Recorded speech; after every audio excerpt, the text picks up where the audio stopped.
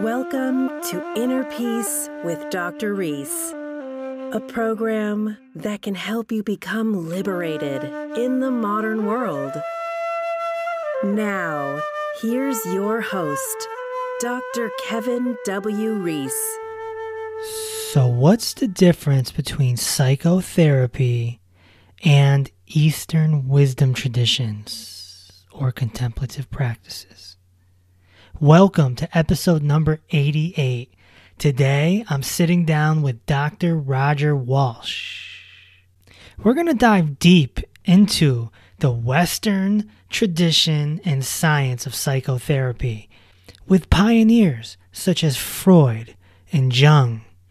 And then also look at the difference and compare with the Eastern wisdom traditions or contemplative practices of, say, someone like Gautama the Buddha, who was called the great physician. Is there an overlapping? Was Buddha the first therapist? We're also going to touch on the mystical experiences of using plant-based medicine or psychedelics versus someone experiencing a satori. So sit down, relax, and take in this beautiful recording. Dr. Walsh, welcome to the Inner Peace podcast. Kevin, thanks so much. Do you think, in your experience, that psychiatry can go as deep as the wisdom traditions and practices such as meditation and self-inquiry? There are various dimensions or developmental lines of maturation that people can grow through.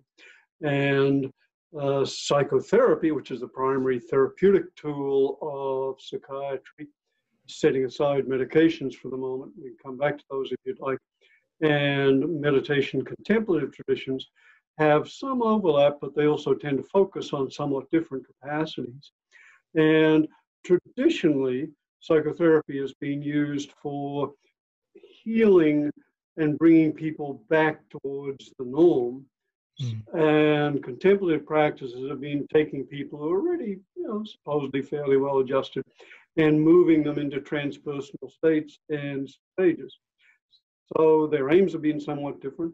Of late, we've seen an interesting merger between the two, as much as some forms of psychotherapy have incorporated elements of the contemplative traditions.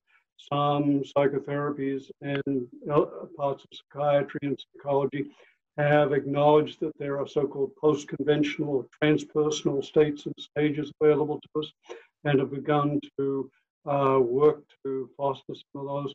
So we're seeing an interesting merger of the two traditions at this time, and fascinating, given that these two traditions, the psychological and the contemplative, developed for centuries largely in separation from one another, and now they're coming together. Yeah, I think of someone like Carl Jung. He definitely, went into the realms of mysticism. I mean, he did forwards for many Eastern tradition books. The Secret of the Golden Flower comes to mind. So he kind of had both sides going on too. So he was kind of merging them, but he never really took it all the way, so to speak, with meditation and contemplation, did he? He just kind of grasped over the surface of it. Well, he certainly, as you said, pioneered some fascinating forays into the transpersonal arena and was himself obviously a gifted visionary in many ways. And I think you point to an interesting facet of his work, that he was way ahead of his time in opening to visionary experiences. And instead of just dismissing them as either pathology or disordered neuronal fireworks, recognized that they could be mediators or transmitters of symbolic wisdom of a profound and informational kind. And so he really opened in the West the so-called imaginal realm, the realm of vision or archetype or imagery, which has been a part of the contemplative world. But Jung was really a pioneer in bringing this to the forefront of Western psychology and psychiatry. Now, of course, he's remained somewhat out of the mainstream, but he's certainly made an important contribution there. But then there's the other aspect that you pointed to, Kevin, which is that he stayed at that level. He stayed at the level of the imaginal, the visionary, of images and symbolism. And yet the great contemplative traditions tend to push past that. Yes, some of them acknowledge, for example, Tibetan Buddhism makes enormous use of symbols and imagery and has very sophisticated imaginal practices. But they also point through the images, and at their best, the images are, as what Joseph Campbell said, transparent to the transcendent. That is, they point beyond themselves to the transcendent. And that transcendent eventually becomes trans-imaginal, trans-rational, trans-conceptual. It goes beyond concepts, images, ideas, into the realm of formless awareness, pure awareness, transcendent to all thought, all imagery, all mental content of any kind. So that Jung did not go there, you're right. Is it safe to say that Freud didn't go even close to that? Well, Freud was a pioneer in his own time, but I think from our contemporary perspective, we can say that he tended to over-pathologize. That is, understandably, his focus and most of psychiatry's focus has been on pathology and remediating it. There's a problem that sociologists point to, which they call professional deformation. That is, every profession both informs and deforms its practitioners. And in psychiatry, and particularly for Freud, one of the traps of professional deformation is an over-pathologizing perspective, a tendency to view a lot of psychological function in pathological terms. So for Jung, the mystical experience as a sense of unity or oneness, he interpreted as a regression rather than a progression. And it makes sense if you think of the three broad spheres of human development. We come into the world of the so-called pre-conventional, pre-conceptual, pre-rational stage. We don't have thought, we don't have concepts, we don't have a sense of self. So it's pre-personal also.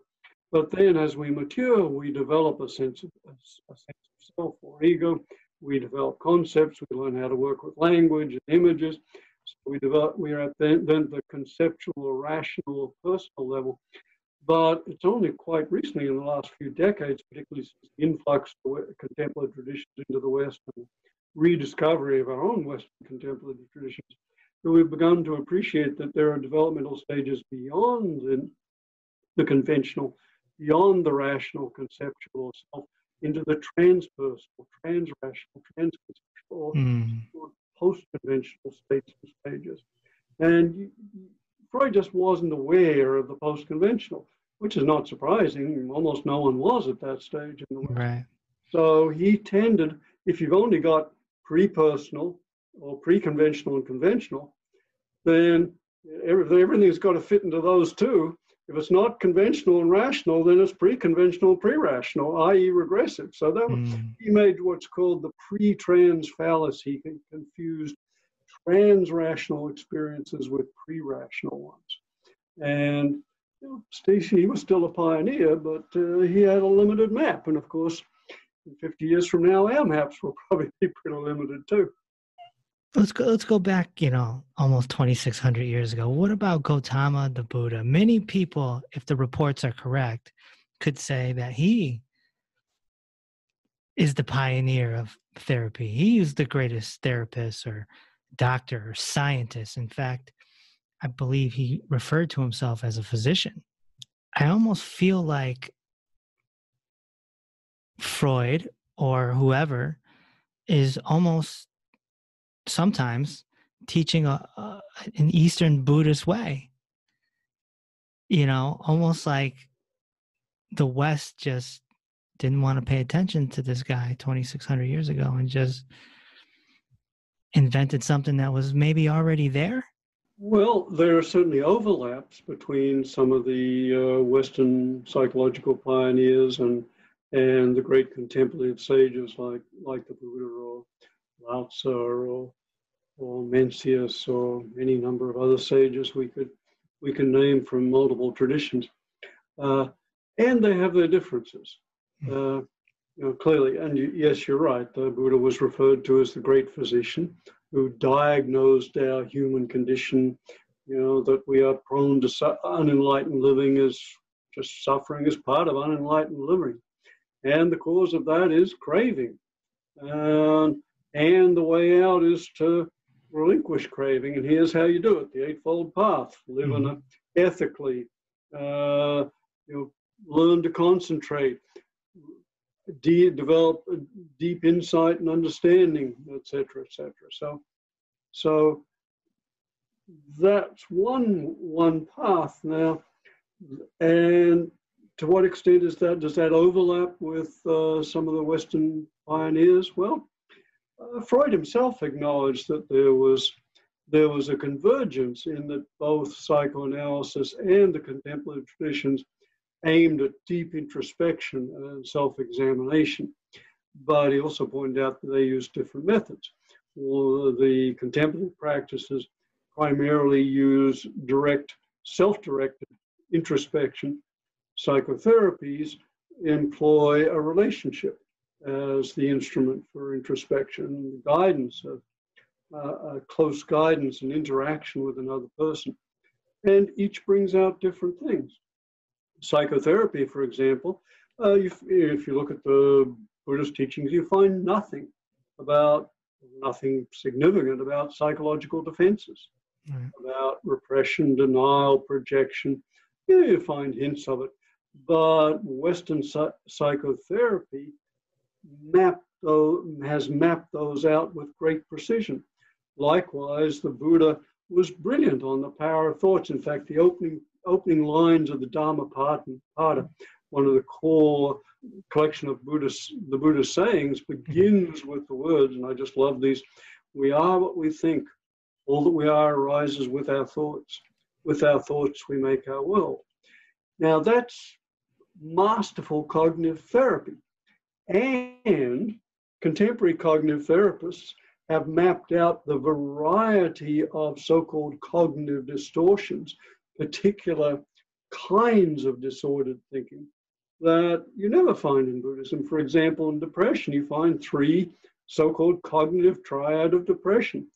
The depressive tends to think everything's awful, I'm bad, and it's always going to be like that way. Negative beliefs about the world, about myself, and about time. But you never find that kind of precision in the Buddhist analyses, because those things are more easily recognized by another person. Jesus asked, once you see the log in your own eye rather than just the speck in your neighbor's, well, the answer is pretty simple now that we know about psychological defenses, is because we're defended against recognizing our own blind spots. But others can see them very easily. So psychotherapy allows us to, with the help of another person, to recognize some of the defenses and blocks that we're just blind to ourselves.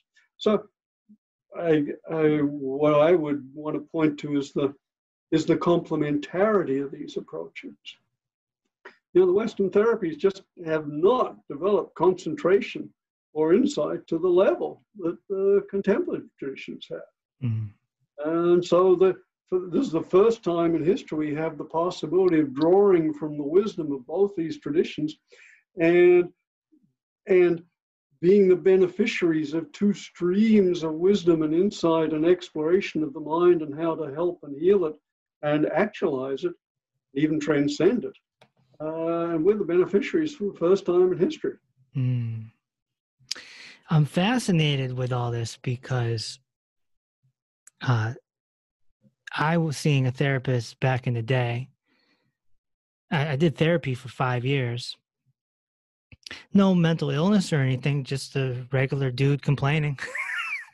Well, as my late wife used to say, you don't have to be sick to get better. I ended up getting frustrated with it because I felt like I was coming in, it was the same thing all the time. And, it could have been the therapist or whatever. It became very mundane.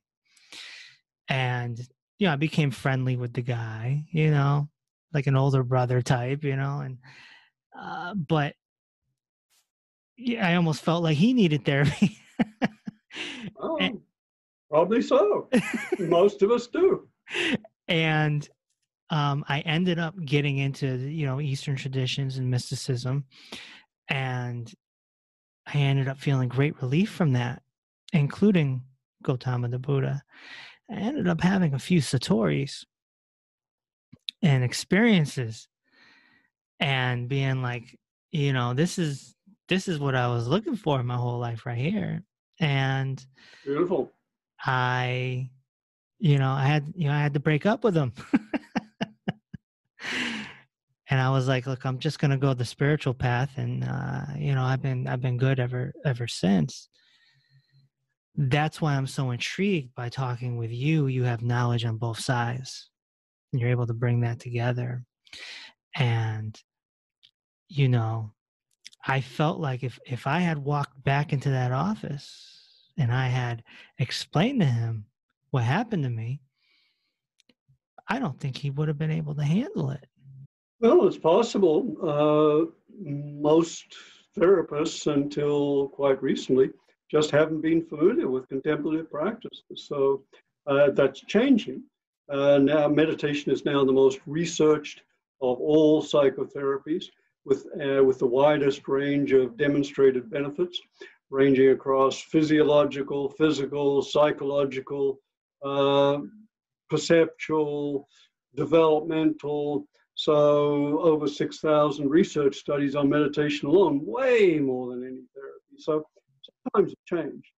And yeah, mindfulness is the key word now, right? Mindfulness. Yeah, mindfulness is all over the place. As Jack Kornfield, who's one of the world's best-known meditation teachers, said, he went to a psychotherapy conference and the amount of mindfulness was nauseating. So you can't escape it these days. And that's wonderful. A lot of us, myself included, worked very hard to introduce mindfulness and other practices into the West. And it's wonderful that it's now mainstream and clearly, demonstrably very effective for a variety of psychological disorders. And there are some traps with that. One is that the higher reaches of possibilities for these practices are being overlooked. They're being used to reduce anxiety and blood pressure and not for enlightenment, awakening, satori, salvation, moksha, pana, etc., etc. So the higher reaches are being overlooked. And the variety of practices are being overlooked. There are hundreds of different, thousands actually, of different kinds of meditation, all sorts of capacities for developing lucid dreaming or lucidity awareness, even when you're not dreaming during sleep, and for cultivating love and compassion and joy and empathy, on and on and on and on. So there's just a rich array which we're just beginning to tap into. So, yeah, and it's beginning to happen, which is wonderful. What about how does the therapist handle mystical experiences? And what about, like, I've had a lot of guests on this podcast, mediums. I've had people who, claim to have guides, people who soul travel, out of body travel, of course, tons of satori stories, of course. And, I've had near-death experience people come on and talk about all sorts of things. How does the therapist, the psychiatrist or psychologist, how do they handle that when somebody comes in and says, hey, I had this experience? Well, of course, first off, it will depend on the therapist Sure. and how much understanding of these things they have and how much exposure they have. And historically, they would have handled it not very well. Mm. And at the worst of psychiatry and psychotherapy, they would have pathologized those experiences and said that's a sign of regression or pathology or a problem. Stop the meditation, etc., etc. Now they're much better known, they're much better understood, they're more appreciated. So now I think you'll still get a range of responses from some very traditional psychiatrists who don't really have much experience or exposure to any of these things. And will probably just scratch their head and say, okay, well, I understand these can be helpful. So, okay, good luck. And others who are deeply interested and have a contemplative practice themselves, maybe having some of the same kind of experiences as the people who walk into their office. And there can be a very useful dialogue and a very rich exploration of the implications and significance, further potentials of these experiences. So, one of the first things, if a person's looking for therapy, interview the therapist. Find out whether it's a good match. One of the great tragedies, most people looking for psychotherapy, is that they just hook up with the first person they walk into. It's like marrying the first person you date. Right. It's like you're the consumer. You have the right to interview the therapist and check them out. And the most important determinant of all for a psychotherapeutic outcome is the quality of the relationship. Do you feel really good with this person? Does it feel like a match? Do they feel like they get you? If they don't, well, thanks, it was nice. I think I'm going to look elsewhere. But if you find someone it works for, and I was very fortunate in finding a person who really just changed my life totally. And I had kind of the opposite experience of yours. I just walked out a couple of years later, and my life was turned totally around. I'd realized there was an inner universe as vast and mysterious as the outer, which I'd had no idea even existed. I felt like I'd lived my entire life on the top 6 inches of a wave on top of an ocean I didn't even know existed. And my therapist opened that inner world to me, pointed me to it, showed me how to draw on the inner resources of insight and understanding and guidance that all of us have available to us, but most of us in this culture don't know about. And how long ago was that? More years than I care to remember. Before you? 30 years. Right, okay. And he was the reason I got into these contemplative practices, because once I saw there was an inner universe, then I started looking around for other ways of exploring them. But if I hadn't had that therapy, it would never have happened. You had the other kind of a very interesting variation on that. The therapy wasn't working so well for you, so you went looking elsewhere. So you had the right guy at the right time. I had the right guy. I was very, very fortunate. I had a master therapist, You mentioned the contemplation. A lot of people don't know what contemplation is. It sometimes is thrown around like a slang word, So how would you describe to someone that's confused as to what a contemplative practice is? Well, you're right, Kevin. Contemplation is a broad concept, and it covers a variety of practices spanning meditation and yoga. Any of the practices which systematically cultivate attention and awareness for introspection and psychological and spiritual growth. So that's the broad picture of what contemplative practices are. Then you have various kinds. You have the meditative traditions, which are the ones which specifically focus on attention, on refining attention, perception, awareness, and particularly looking within to see how the mind works and how it can be cultivated and trained and developed. And then you have the yogas, which include meditation, but also include an array of other lifestyle practices such as diet and for example, body postures as in Hatha yoga, and working with energy and breath so as to refine the psychophysiology in ways which are both supportive and conducive to psychological and spiritual maturation.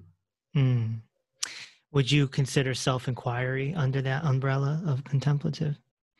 Certainly can be. Self-inquiry can be of various kinds. It can range all the way from keeping a diary, or journaling, which is a very effective technique, through to reflection on experiences, through to more meditative, non-conceptual insight through to pure awareness. So you have a whole spectrum of self-insight practices. And of course, we could think of therapies and a relationship with a good friend or counselor as a self-exploration. So I think, again, it too, like contemplation, is a generic term.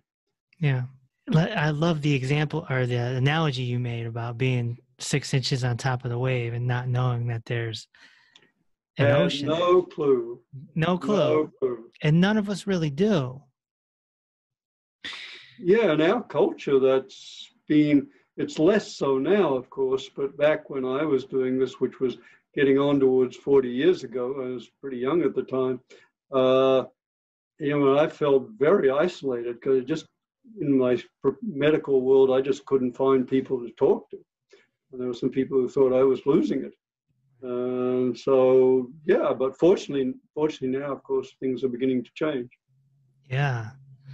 So let's talk about states of consciousness. You just mentioned pure awareness. Pure awareness or pure consciousness. These are big terms with big meaning. Enlightenment, self-realization, things like this. A satori, of course, is sort of a glimpse, an invitation into what they called in ancient times enlightenment. What's happening scientifically with a self-realized person? Someone who gets their mind to surrender and is very still and very silent. My assumption is there are always psychological correlates to particular experiences. In fact, there are always neurological correlates to any particular experience too. So one of the fields of research these days is a mapping of the electrophysiological or EEG changes in the brain as people do contemplative practices and mature through various states of consciousness.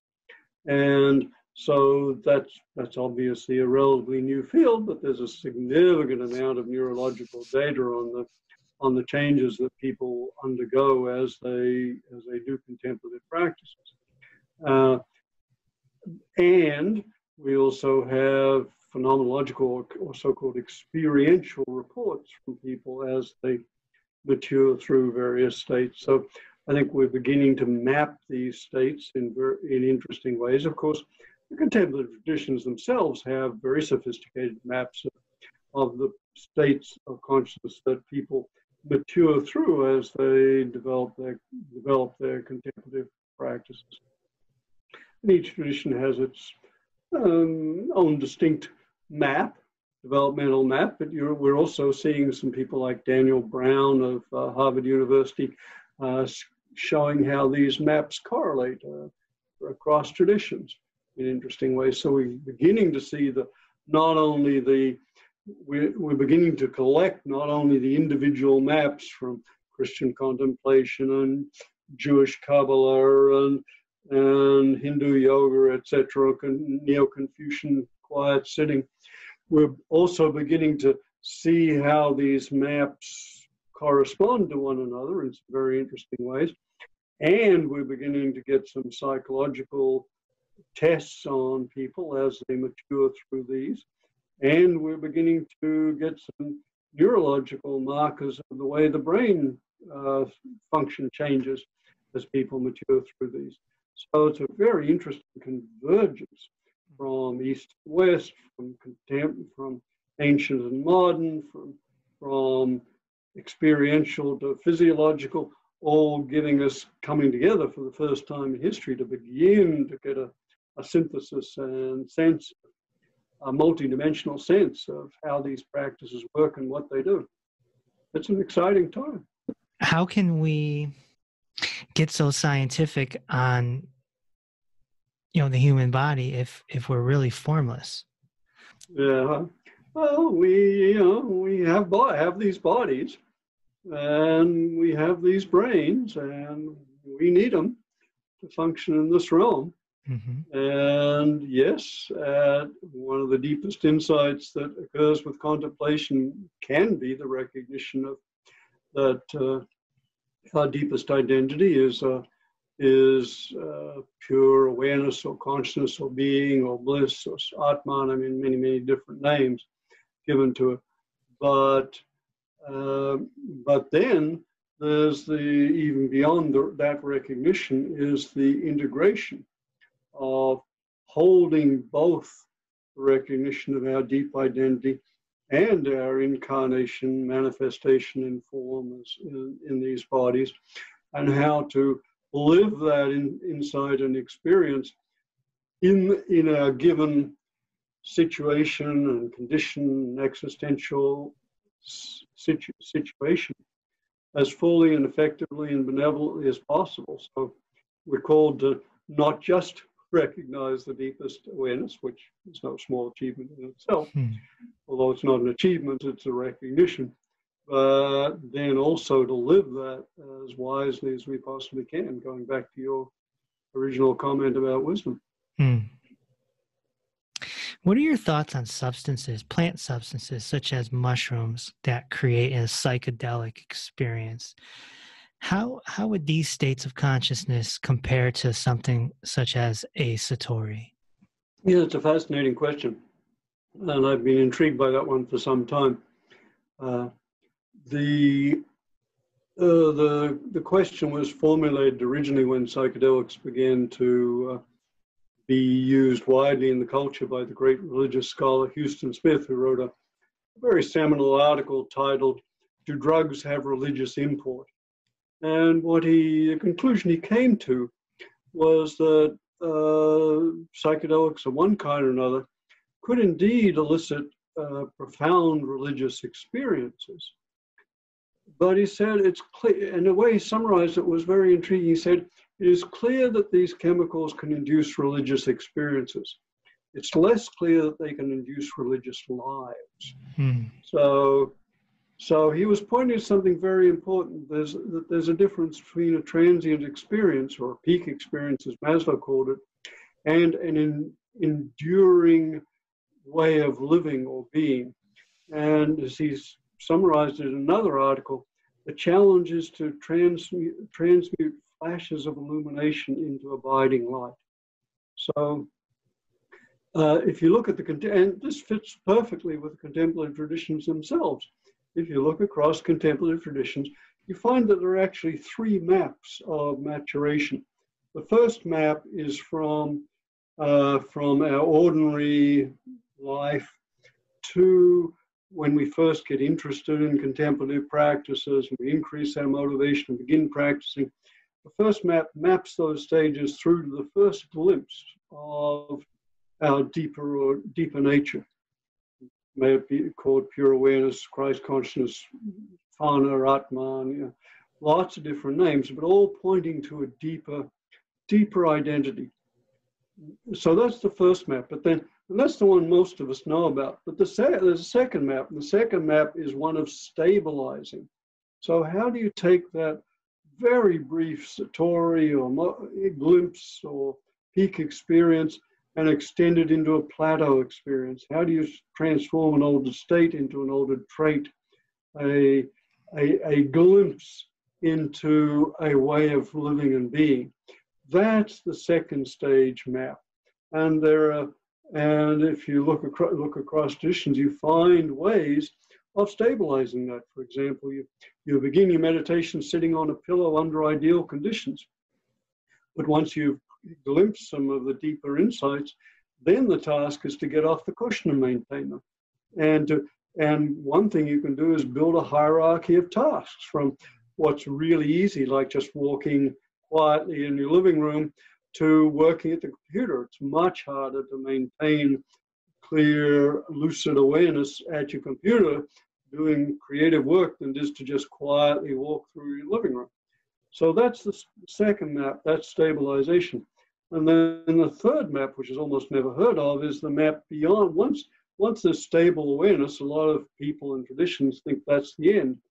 But other traditions will say, no, once you have stable awareness, for example, once you can maintain awareness, say 24 hours a day during waking, during sleeping, during non-dream sleep, then beyond that is further degrees of purification and clarification of one's mind, so that to remove, they would claim, all karmic residues, conditioning in Western terms, defilements in Buddhist terms, etc., etc., so as to be a really pure instrument of spirit in the world to bring those insights through a very clear, lucid vessel into to heal and to help and to teach in the world as effectively and fully and benevolently as possible.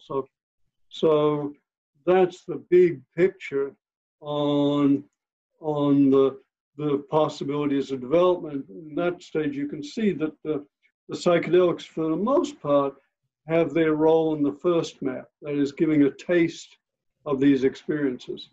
Now, you do find, and I actually did a research study on advanced meditation teachers who had used psychedelics and still use them occasionally. And universally, they agreed, yes, these substances can be useful if used in the context of a spiritual practice. If used just by themselves, they can be really tricky and dangerous. But if used carefully in the context of a spiritual practice, then yes, they can facilitate spiritual development and maturity. So that was an interesting conclusion that these people offered. I believe in Colorado, they just passed mushrooms as a medicinal option. Yeah. Do you? Is it changing?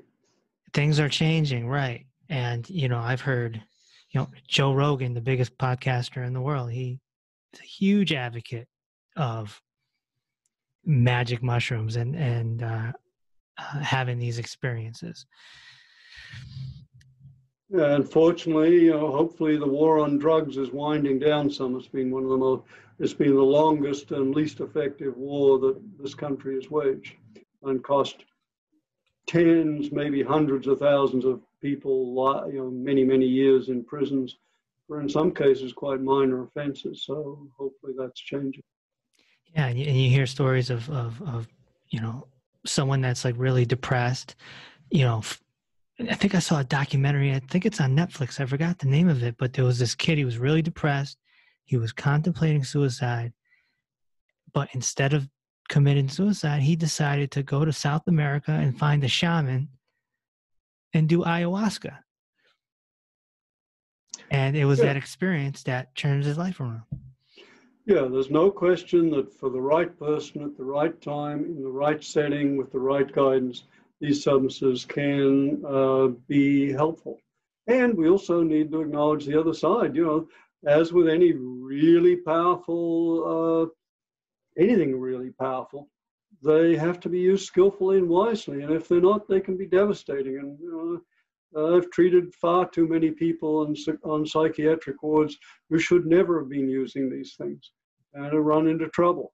And so, we need to acknowledge that it's like nuclear power. It can be enormous benefit and may yet destroy the world. So likewise, we need to be use that very wisely. Psychedelics need to be used very wisely too. And sometimes they're not, unfortunately. If they could experience a satori naturally, they wouldn't want the plant-based substances anymore, would they? Well, maybe. What I found in my research with advanced meditation teachers, all of whom had very profound awakenings, they found that they were the psychedelics were occasionally still useful.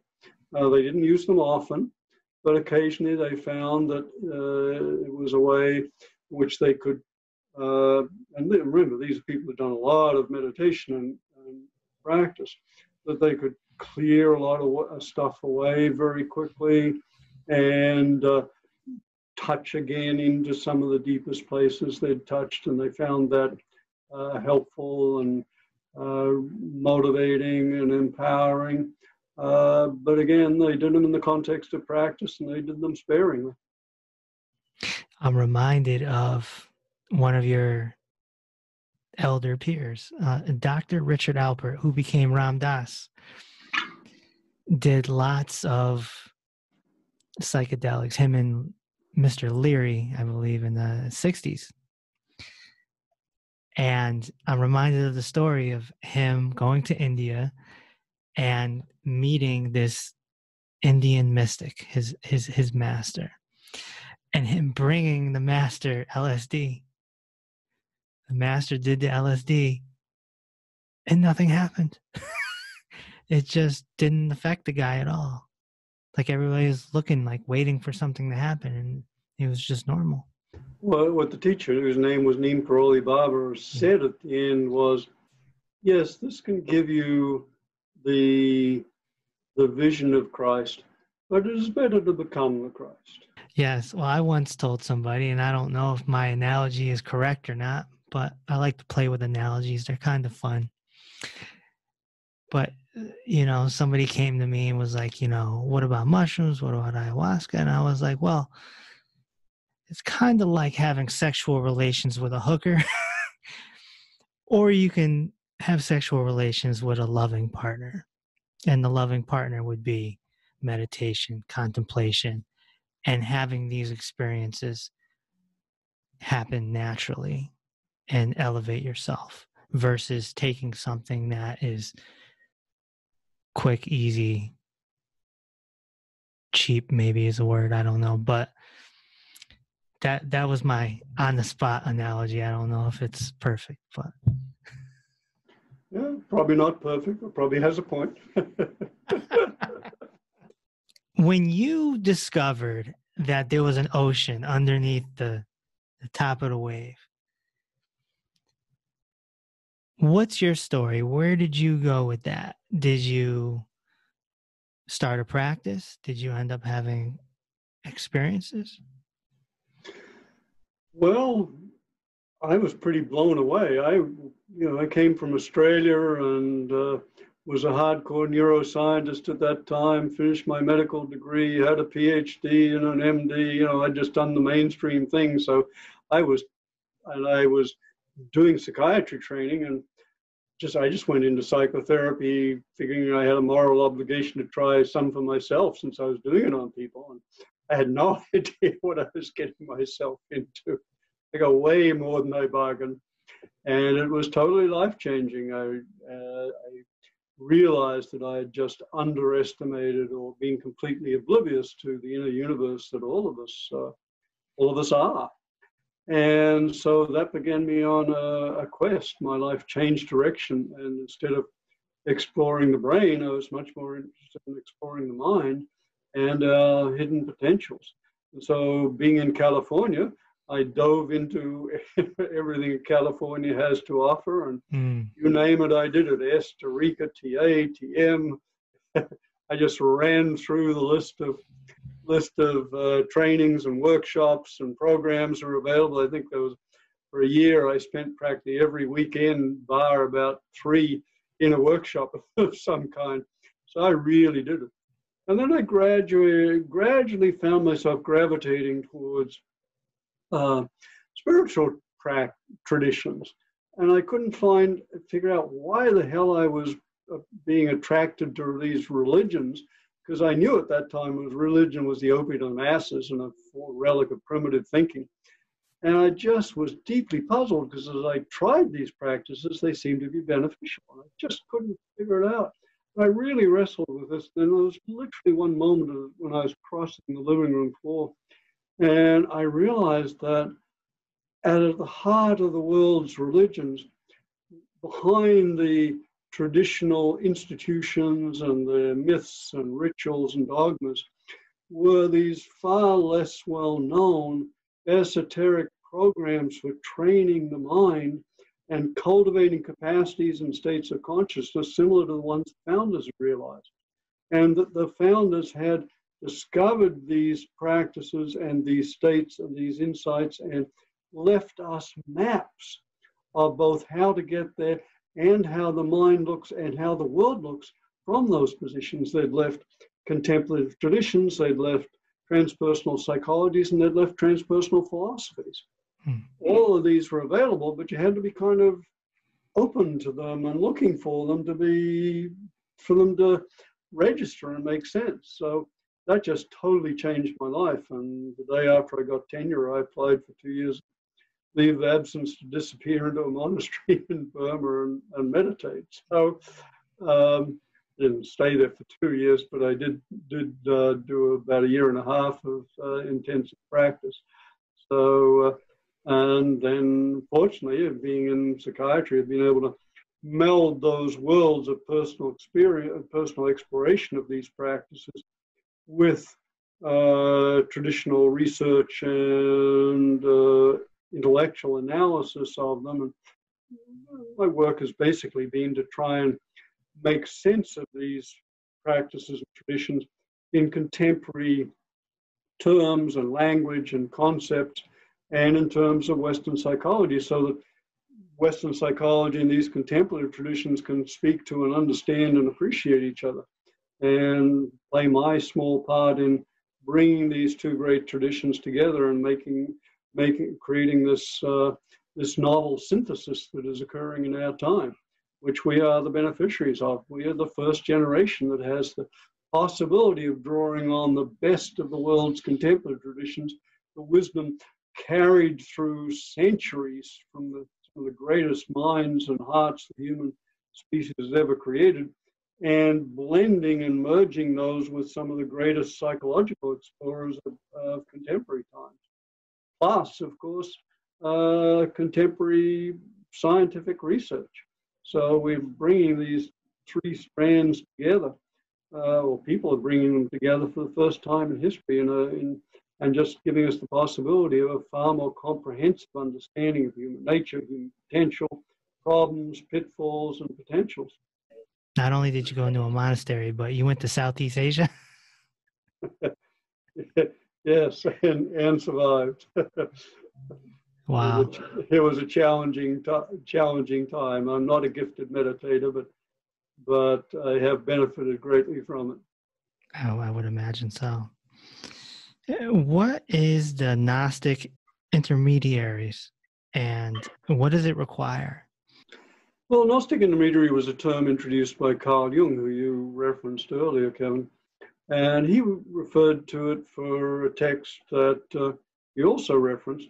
He referred to the translator of the Golden Flower, Wihelm, and called him a Gnostic intermediary. And by that he meant someone who imbibes the wisdom of tradition so deeply that they can speak directly out of their own experience into the language and concepts of another culture. And Jung never developed the concept much, but I think we can say that a Gnostic intermediary is someone who is able to transmit the wisdom and understanding of one culture or one era to another. And so, and that seems to require three tasks. The Gnostic intermediary first has to imbibe the wisdom of the original culture or original era, and learn the language and concepts and maps of the cultural community they're trying to communicate to. And then, out of their own experience, see how to translate their insights and understandings into that other language and culture so as to create an aha experience. So it makes sense. And so it explains and legitimates this wisdom, which before may have made no sense to people whatsoever. So it's a very important role. And Gnostic intermediaries have been required throughout history, but now they're required in two different ways. First, because we have these traditions, contemplative, philosophical, psychological traditions of the East, coming from India, from China, from the Middle East, entering the West and touching it very deeply. And we have the revival of our own Western traditions, the contemplative dimensions of contemplative Christianity, Kabbalah, and and the other elements of Judaism. We have Sufism in Islam. So these traditions are also calling to be explored, and there are growing numbers of people in the West who are exploring them. So we need Gnostic intermediaries who can translate both from East to West and from ancient to modern. And actually, this is the first time in history, there have been, throughout history, traditions such as Buddhism have transmitted first from India, say, then to Sri Lanka on the one hand, or into Tibet, China, and then Japan. So they've crossed cultures. But this is the first time in history that a tradition has had not only across cultures, but across eras. These Eastern contemplative traditions were born in agrarian times, and now they have to be translated not only into modern, but into postmodern terms and understandings, or even metamodern understandings. So what's required of Gnostic intermediaries is to be able to translate across cultures and to translate across eras. Wihelm, didn't he end up having some psychological mental health issues eventually? I'm not aware of that. It's possible, but I don't know that. Okay. So he also did the I Ching, right? He did. Yeah. So he did quite a bit. Yeah, he was a pioneer and really offered some new understandings and insights. And later translators like Cleary today would say his translations were, but he was working with what he had at the time. That's the nature of progress. Today's work hopefully is better than yesterday's, and hopefully tomorrow's will be better than our work. Yeah, The Secret of the Golden Flower. That book was heavy. Not a beginner book. Classic. I'm sorry, what was that? I said not a beginner's book. Not a beginner's book. No, it's very well. One of the troubles with Taoism is some of the texts and some of the tradition can be very deeply symbolic and not really intended for full transmission, except in a living relationship with a teacher who can unpack some of the symbols. So Taoism, sort of Jewish Kabbalah can be very heavily symbolic and very hard for someone who's not in the tradition and doesn't have a teacher in the tradition to understand. Absolutely. That's why we got Zen, nice and simple. Although the koans, hearing one hand clapping is a whole. And that'll bend your mind, which is the purpose, of course. Yeah. Or break your mind, or dissolve the mind, dissolve the intellect temporarily, so you can see what's beyond it.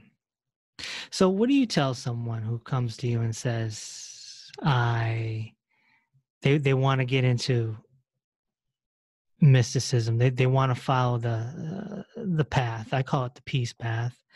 There's many names for it. What's your advice for that person? Well, I find that most people come inquiring about a particular kind of practice. Right. And these days it's usually meditation or yoga. Sometimes it's someone wanting to explore the contemplative side of their own Western tradition. Christian contemplation, for example, centering prayer in Christianity is a very common and wonderful practice. For someone from Islam, it may be someone who's interested in Sufism. So usually I find it's people who really want to get into a practice. Then the question is, well, how do I start and where do I start? And my question is usually, okay, well, what do you know about these and what attracts you? Are you drawn to a particular practice? Because if you're drawn to one, then go for it. That's the most obvious thing. And if they are, then fine. If they're not, then the question, okay, what's simple to begin with? And for very simple practices, I think two that can be recommended are, three actually. One, if a person is Christian, then centering prayer is wonderfully simple, but potentially very profound, very beautiful, heart-opening. For people who are interested in something Eastern, then perhaps insight or Vipassana meditation, the Buddhist practice, or if people can afford it, because it can be a little expensive, TM, Transcendental Meditation, is very simple, very effective. And so that can be great. The price can be a little steep, but if people can afford it, that's a great way in. And then after a while, maybe people will be interested in trying something else, and there can be a rhythm to spiritual life. At first, you kind of look around and what do I want, and choose one, and then dive into it for a while. And then maybe after a while, you'll feel like, oh, well, I'd like to. I've been doing awareness. I've been really looking insight meditation, Vipassana. I feel like I'd like to open my heart. Maybe there's some heart meditations or chanting or prayers that would touch and open my heart. Generally, what I suggest to people is, well, ask, find out as much as you can, but also trust your own felt sense of what draws you, what pulls, what opens your heart. So where can people come find you? Where can they come see your work? Well, I think the easiest way is just take a look at my website, drrogerwalsh.com, and there are a lot of articles and talks and some dialogues such as this one available there, or links to them. So there's a lot of free things if they're interested in diving deeper than some of my books, and they can find information on those on the website too. So I think that's the easiest way. Well, I really appreciate your time and all your introspective insights and all this. This is great. Well, thank you very much, Kevin. It's a delight to talk with you and explore these things with you. And also, you're giving me a gift in having a chance to get some of these ideas out. So thanks very much. If you'd like to support this podcast so we can continue to give it to the public for free, I want to ask you to kindly consider becoming a patron. All you do is go to patreon.com and sign up for Inner Peace with Dr. Reese. There'll be a link below as well to get there faster. I also want to ask you to share this recording with someone that needs to hear it. And I'll talk to you on the next episode. Thanks for listening to Inner Peace with Dr. Reese. If this episode opened your heart, feel free to share on social media and tell your loved ones. Also, be sure to subscribe so you never miss an episode. Until next time, may peace be with you.